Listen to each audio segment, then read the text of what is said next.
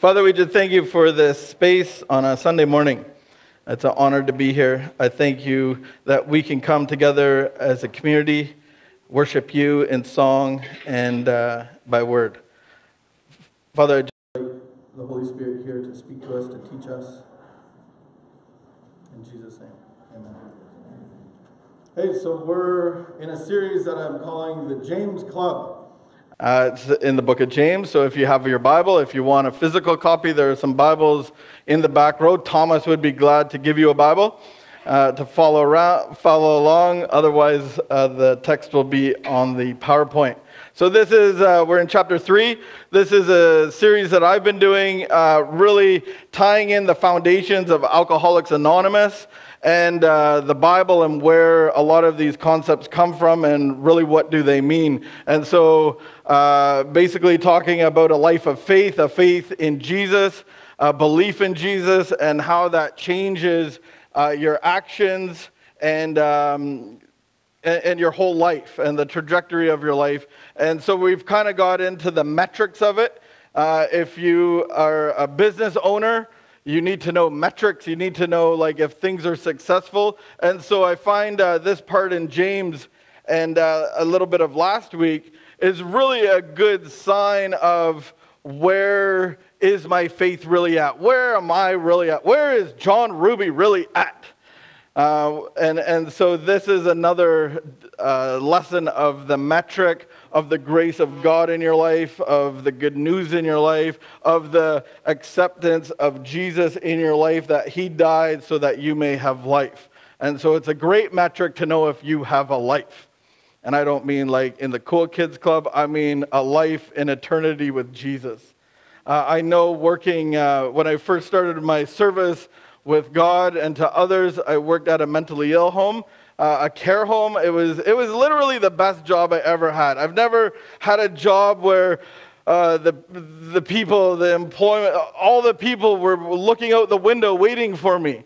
And it was like, it was amazing to be accepted into this family, and they all counted on me like to feed them and give them medication, and we would watch a Blue Jay game, or we would go to Dairy Queen, and it was like this family atmosphere. And one of the commonalities that they had was this unassurance, this doubt that they would spend eternity with God. And so there was a lot of reassurances. There was a lot of, praying for them. There was a lot of casting out doubt and just giving them hope. And so I believe that maybe a lot of us throughout our day, we could have those same doubts and those same questions. So this, my friends, is a metric, a measurement of where your heart really is.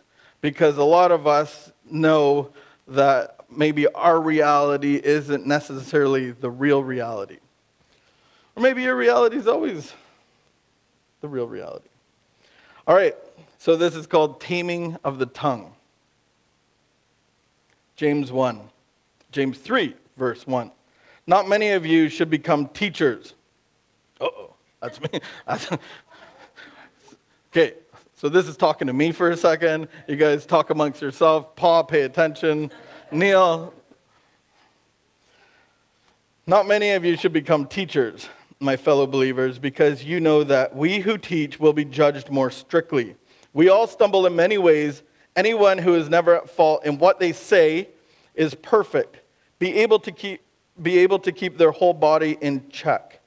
And so James is coming out and saying that they're the people that communicate, the people that have the ability and the privilege to teach the Word of God, to be a messenger of God, have a higher standard, have a measurement, and it might not seem fair. It might not, like, why do I get treated differently? It's just not fair.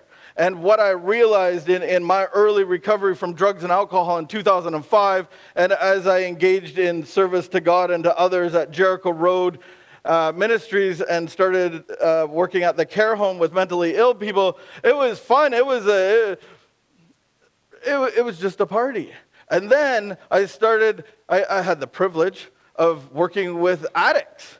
and recovery people, because I'm one of those. And so building a house of recovery and discipleship, and what we have now is an addiction treatment center. And all of a sudden, I had this spotlight on John Ruby. And I'm like, I just want to be one of the boys. I just want to have fun. I want to crack some jokes. And I was set at this higher standard. And people would tell my boss, well, John Ruby did this. And John Ruby swore at me. John Ruby yelled at me. John Ruby said, I'm no good, go to the mission. And the words get twisted around, and maybe the word the mission was in there, but it was because you're not listening. You might end up at the mission. And so there was this transition of responsibility, and it wasn't in my teaching, it wasn't in my communicating, it was in my character. It was in who I was and becoming that new creation, and I had all these critics in front of me every day. A beautiful 10 of them usually. And as soon as I come in, they have this sheet. Oh, John was a little bit late. Wow, that was an hour lunch he took. Huh. And it was like, as a leader, I had this higher standard. And so that's what James is saying. It's not this higher standard of, oh, you're so gifted in your speech and your teaching presentation, but it's more about that character and the transformed life by the belief in Jesus. I think of the overweight gym teacher, and he's teaching you how to jump and get in shape, and it's like, really? Okay. You got to get in shape yourself is what we're talking about. I see the word stumble, and the word stumble is really talking about to trip and to get up, to stub your toe and keep on going, not to like fall down and lay on the ground and said like I can't take it anymore. It means to progress and not perfection. It means we all stumble. We're not going to be perfect, and that's okay. But a teacher must be blameless. And me as a teacher right now in front of you, I want to pass that on to you guys. It's a gift. You need to be blameless as well. And when I look at blameless, you think of this word, it's like, I can't reach that. That's blameless. Like, that's perfection. And I think the way I see it is to be blameless as in, you can't blame me for anything because I already told on myself. I already came and said, hey, I'm sorry for talking to you like that. I'm sorry for, like, it's all me time and my time. I want to be blameless. I don't want to hide anything. I don't want there to be secrets in my life. And I think that can apply to all of us. It's not to, have fault in you and then cover it up and then have guilt and shame and then remorse and resentment. And to me, that's a fall. And some of us in this room, when we're in that place, when we're not being open and honest and sharing and blameless, we go and drink. We go and do drugs. We end up in jail. And that's a fall. That's not a stumble. It's okay to stumble. All right? So we get to this new metric. And this is the metric of the heart. We looked at a week or 2 weeks ago and a few weeks ago about the belief in Jesus. It was faith without works is dead. So the metric was on works. It's if you have a belief system, if you believe something, your actions will tell us really what you believe. And now James is saying what you believe in, your belief system, will come out in your actions. And what we looked at, your belief, the work of God was to believe in the one that he sent, to believe in Jesus, that he died for you to give you life. And how are you living that? And it'll come out in your actions. And now James is giving you one more metric. And he says, your mouth, your words, will show us really what's in your heart. Words are a big deal. I'm reminded of Revelations. We have an enemy, and we overcome the enemy by the power of Jesus, the blood of the Lamb, and the word of our testimony. The words are very important. In Mark 8, Jesus says to Peter, he rebukes Peter. Like one of the 12, Peter, like Jesus' head guys. And he says, "Get behind me, Satan," because of Peter's words. You do not have the mind, the concerns of God, but merely human concerns. So he was really pointing out, like, Peter, you don't really know who I am. You don't really know what I've come to do. You don't really believe in, you don't even know who I really am. Our words end up showing what is in our hearts. James 3, verse 3. When we put bits into the mouths of horses to make them obey us, we can turn the whole animal. Has anybody driven? Has anybody ridden? Ridden? Rid. Has anybody rid a horse? There's not very many horse riders. Everybody knows the language of riding, but they're amazing animals. They're big. They're bigger than me. And I need help. I remember the first time I went horseback riding, okay? And I needed help to get up. And then there was this little ladder that hangs and dangles, and then I had to hoist myself over. And then the horse was like, "Oh, I'm going to go this way." And I'm like, I was nervous, and it's not very safe up there. And then you get to learn how to steer it, and they're pretty good. It's amazing. It's an amazing thing, because the reality of this, how much does the horse weigh? All the horse people here. What? 2,000? I like 2,000. We'll go with 2,000. A ton. That's a Clydesdale now. I was not riding a Clydesdale. But I have no power over that 2,000-pound animal. There's nothing that, if it wanted to hit me, hoof me, like I can't even run faster than it. And all of a sudden, I can get on top of this animal and steer it. And it was amazing, just a little tug like that, and a little whoa. And you have total control over this animal. It's amazing. And then take ships as an example. Although they are so large and are driven by strong winds, they steer by a very small rudder wherever the pilot wants to go.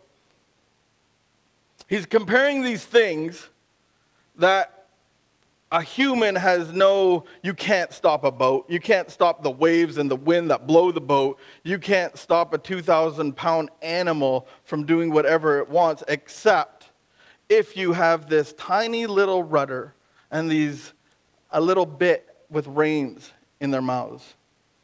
The tongue, where was that? Likewise, the tongue is a small part of the body, but it makes great boast. Consider what a great forest is set on fire by a small spark. The tongue also is a fire, a world of evil among the parts of the body. It corrupts the whole body, sets the whole course of one's life on fire, and is itself set on fire by hell. And it's like James is comparing a horse, a big, massive horse, a ship, and a fire. And I don't know if you've watched the news ever, and out in the BC fires. And once a fire gets going, it can take a whole mountain range down. And so he's comparing your tongue to the ability to have unleashed this power without any control. What or whom, or if anything, is holding your reins or your rudder? I thought, is your emotions holding your rudder? Maybe you know somebody like that. And maybe their emotions, your feelings, your reactions, you're reacting at everything. Well, life circumstances, you're being consumed by them because your emotions are holding your reins or your rudder. Your intellect, how you figure things out, how you provide, your finances, your status, what people think of you. Is that holding the trajectory of your life? Or is it your past hurts and your mistakes? Is that what is steering the course of your life? Ask yourself that. Who's holding my rudder today?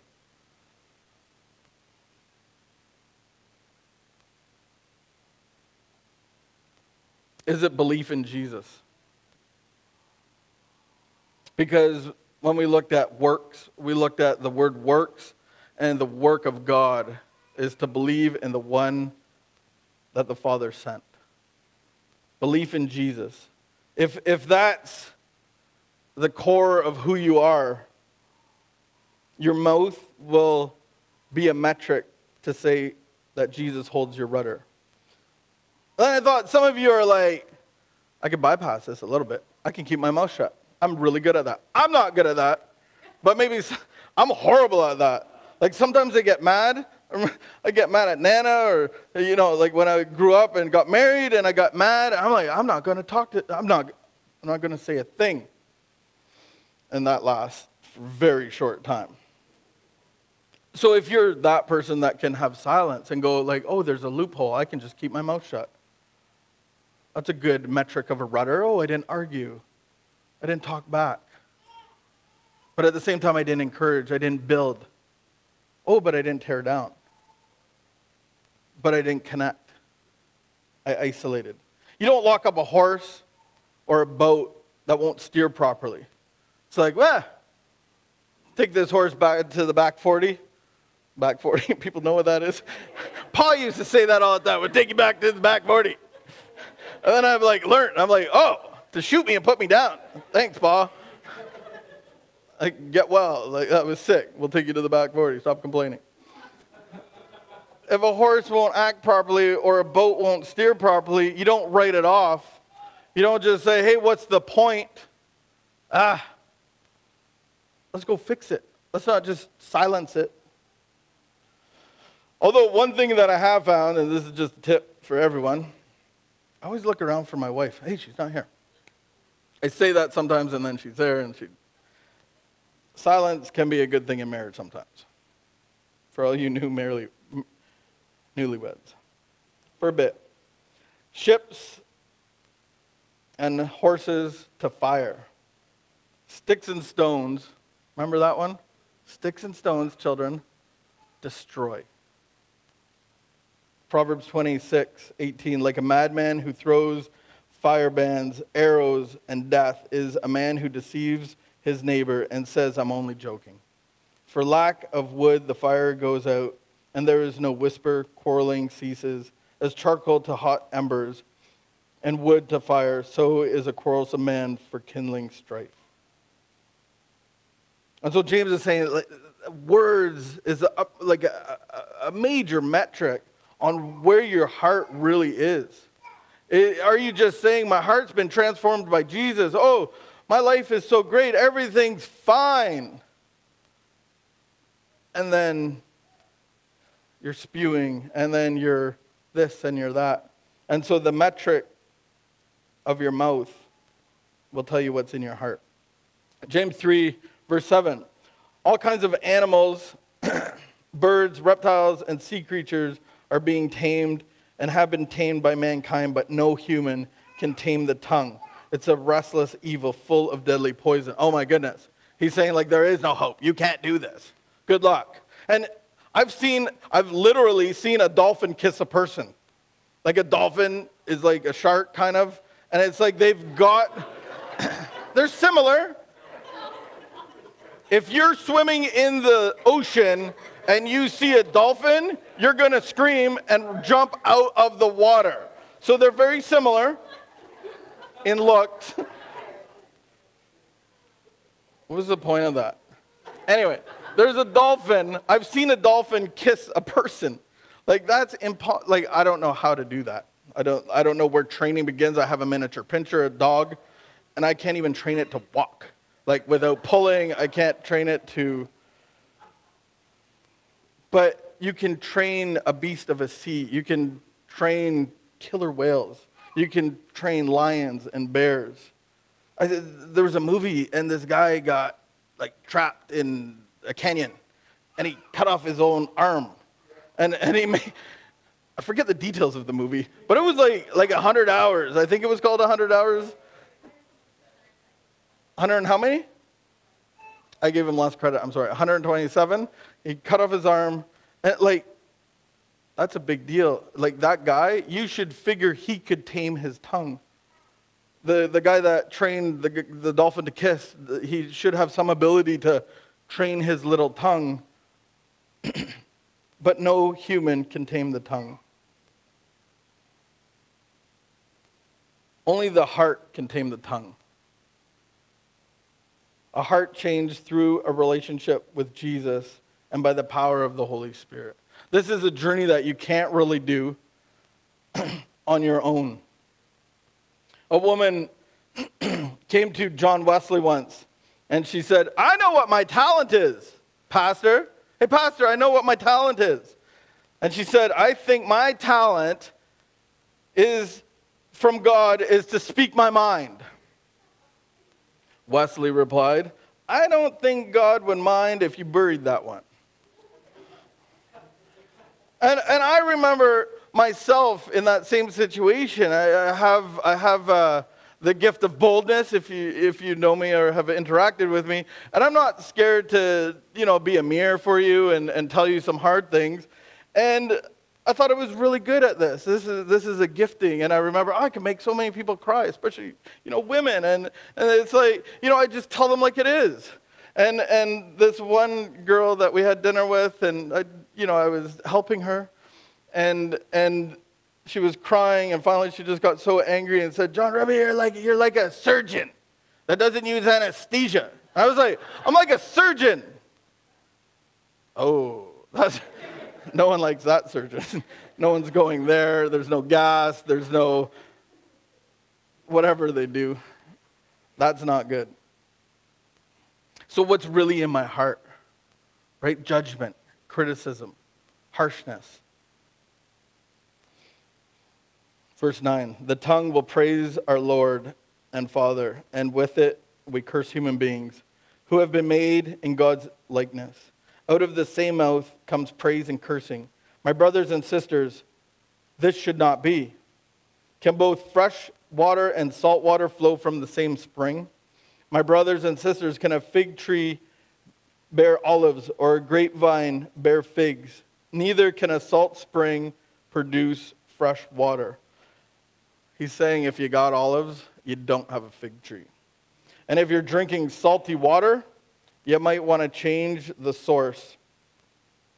Some of us think we have fresh water. Some of us are like, here, have some of my water. It's great. It's life-giving. And people are spitting it out because it's salty. I love promises. And that's a great metric. And so Alcoholics Anonymous and the gospel story, the healing journey of a relationship with Jesus is exactly the same as the process of the Alcoholics Anonymous Big Book, where we go into a time of admission and acceptance and confession and forgiveness and repentance. And so this book says, if you do all these things, there's going to be some promises. There's going to be some metrics. And here's some promises. And it's the same as everyone in here. A lot of us have come in hopeless and been through the ringer and got mud on our shoes and maybe don't wear the right clothes to the right place and we're just beat up and we want a new hope. We're hopeless. And so we introduce you to a relationship with Jesus. And so it's the same idea. We can say, I've accepted Jesus. And the work of God, faith without works is dead. The work of God is to believe in the one that he sent him. But that belief has to turn into action. And so here are some promises. I love these promises. You'll know a new freedom and a happiness. You won't regret the past. You won't live in the past. You won't be consumed by the past. You'll know peace. You will see how your past and experiences can benefit others. That feeling of uselessness, that feeling of fear and self-pity will disappear. Hey, you will gain interest in other people. Selfishness will slip away. Your whole attitude and outlook upon life will change. Fear of people and finances will leave you. You'll know how to handle situations. You will realize that it's not by your power, but it's by God's power. And a belief in Jesus will transform your life. So if those things are in your life, you can go, okay, that's a good metric. I've accepted Jesus' death. His death has given me life and hope. And these things are starting to be true in my life. My actions are starting to change because I love volunteering. I like helping other people. All this kind of stuff. I give my money to God. I want to straighten out my finances. I want to straighten out relationships. All these things start to change. And finally, the metric of a changed heart will be shown in action and confirmed what comes out of your mouth. And so if you look at a relationship with Jesus and the transformation power of the Holy Spirit, when your spirit connects to God's Spirit, there's some fruit of the Spirit, it's called. There's joy and love and peace and patience and kindness and goodness and faithfulness and gentleness and self-control. And I guarantee if those things are a part of your life and in your heart and the foundation of who you are, it will come out of your mouth. Because you won't be criticizing. You look at the positive in people. And I don't mean being fake. I mean like seeing the three good things in somebody or a place or whatever, and not always looking at the 20 bad things. Or looking at the 3 positive things in your own life.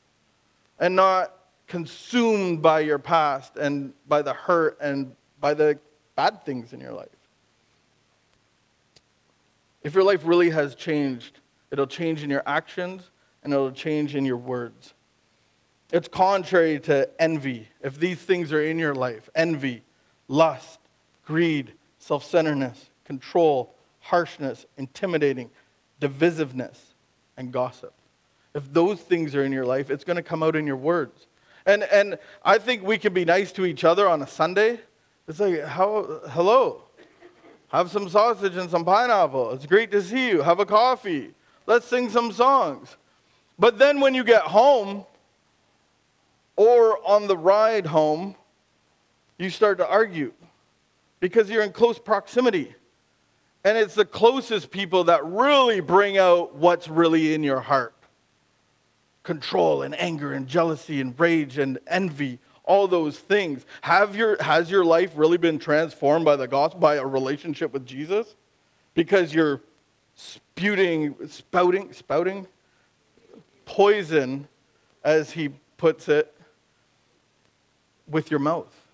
And you're hurting the closest people next to you. You're nice when you go to work. Hi, chums. Thanks for the paycheck. Love you. Right? You're nice to people that you're trying to impress. But to the closest people, your children, your parents, your partner, siblings. I see your mouth will tell you really what's in your heart. Whew. Out of my mouth pours salt water or fresh water, destruction or life. So this is just a metric of the transformed life. And I think it's important that you see that you do have a mirror sometimes. Because at the end of this life, it does matter where you go. Because you are going somewhere. Right? That's what the Bible says. You got 2 options. And so how am I assured that I have eternity in heaven with my Father? Well, I have a belief in Jesus, that he died so I may be alive, that I can have communion with my Father in heaven, the Creator. And then through that belief and relationship, my actions will change. And finally, you'll really see the change in my words. So are your words salt water? Or are they fresh water? Are they destruction or are they life? And I'm going to get you guys to do a little exercise with me. I call it listening prayer. And we do this every second Wednesday. We get to worship God and hear God, and as His sheep need to hear His voice. So I find it, I feel that we have to practice. And in my perception, prayer was always this really mundane, monotonous thing where you just talk and talk and talk. And that's what children do. They talk and talk and talk. But as adults, as people that mature, we really need to listen. And we hear voices all day long. We hear our own voice all day long. And sometimes that voice can be very negative and critical and all that stuff. And I really feel that we really need to hear God's voice. And so I just want to practice that right now. And so I'm just going to ask God a question. And you can close your eyes. You can open your eyes. You can do whatever you want. However you feel that you can receive the voice of God. And I don't think you have to have a standard of spirituality. You know, God has spoken through a donkey. God has spoken through a burning bush. And he has spoken to me on a 7-day bender, clear as a bell in my head. And so He can talk to you right here and right now. So as I ask this question, would you please ask yourself the question? Because I think the point of having a relationship with Jesus is not for what you can do for Him, but what He can do and heal in your heart. Like I said, like James said, you can't do this. You can't tame your tongue. This isn't something that you can do easily. So I want to invite God into this. And so maybe there's something right now that He wants you to look at. All right. Father, where am I or have been causing fires with my words? Holy Spirit, we just ask you to speak to us, whether we're super close to you or far from you. We know you are real and that you can speak to us. Father, speak to us. So the question is, and you can pray this to yourself, Father, where am I or have I been causing fires with my words? And maybe He can show you where division is or where judgment is or where bitterness is, envy or fear, resentments.